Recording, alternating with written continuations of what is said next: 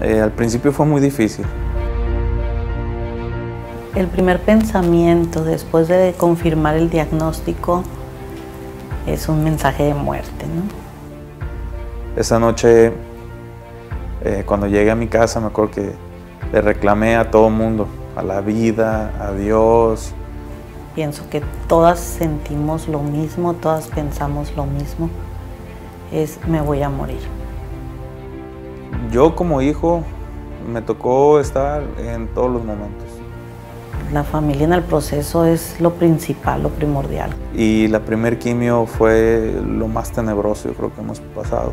Saber que están contigo, que mi dolor es el dolor de ellos. Y creo que es el motivo por el cual luchas. Es tu principal motor para ganar la batalla. Caminando por el proceso te vas dando cuenta de que hay esperanza. Creo que lo que la ciencia nos tiene ahorita es esperanza. Pero cuando nos dan la noticia que nos dicen que ya por fin iba a dejar de tomar ese tratamiento, pues ya se siente uno un poco más liberado.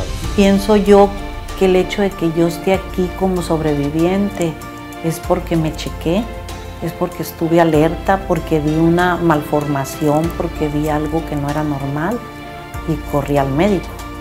Si me hubiera confiado, no estuviera platicándolo ahorita. Ninguna mujer tiene por qué morir por causa de cáncer de mama.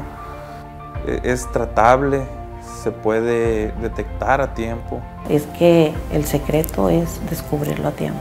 Esta vez le ganamos al cáncer. Esta vez sí pudimos contra el cáncer.